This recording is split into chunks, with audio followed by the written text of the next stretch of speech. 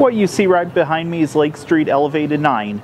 Lake Street Elevated 9 was built by the Rhode Island Locomotive Works in Providence, Rhode Island in 1893 and is the 2943rd steam locomotive built by that factory and is an 044T Forney type steam locomotive. Also, the locomotive is named Charles H. The locomotive was used originally for the Lake Street Elevated Railroad in Chicago, Illinois, and this is the original name. It ran on the Lake Street L, and Chicago's first elevated trains were hauled by steam locomotives like this one.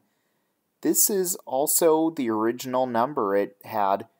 Then later on, it was sold to the Ozone Lumber Company in Hampton, Louisiana, and renumbered 8. Then, in 1947, it was sold to the McGraw Steel Company in Rusk, Texas.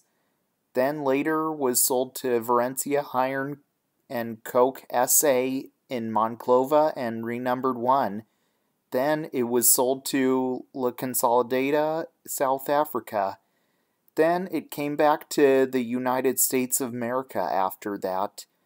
Then, later on, the locomotive was retired, and in 1957 it was donated to the National Museum of Transportation in St. Louis, Missouri, and restored as far as possible to its 1893 appearance in 1995 to 1996. In 1997, the locomotive was displayed in downtown Chicago in commemoration of the Chicago Transit Authority's 50th anniversary, and then returned to the museum.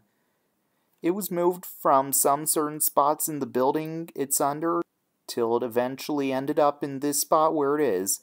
Today, it can be found here at the National Museum of Transportation in St. Louis, Missouri, where it is today.